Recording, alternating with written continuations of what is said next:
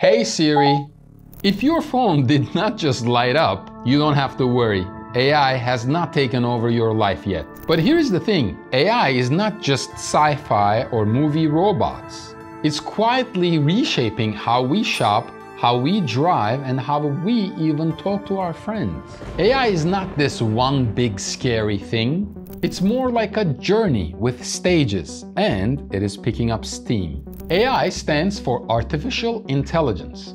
Basically, computers that can learn, evolve, and solve problems for us. Every time Siri looks up a fact for you, every time Netflix determines what show you should binge watch next, or every time your Gmail or your Hotmail combs through all the emails you get and determines which one is spam, that's all AI. These are called narrow AI. They are great at only doing one thing. The next step is general AI, a smart system that can solve all kinds of problems, like writing your resume, giving relationship advice, and learning new skills all at once. We're not there yet, but we're getting really close with every single tech update. Someday, in the near future, we might experience artificial superintelligence, ASI.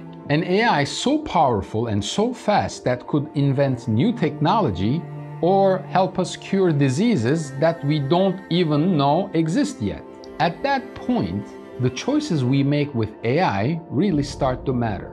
If you have ever talked to Siri or Alexa, or if you have watched movies on Netflix that were recommended to you, you're already using AI.